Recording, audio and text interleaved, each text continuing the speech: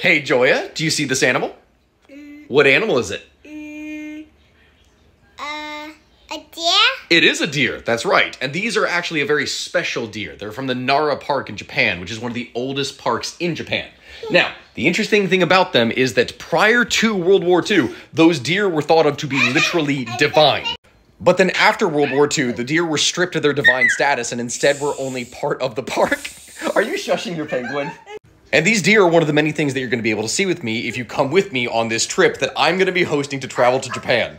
There's only a limited number of spots, so please, join me and let's all go on an adventure together.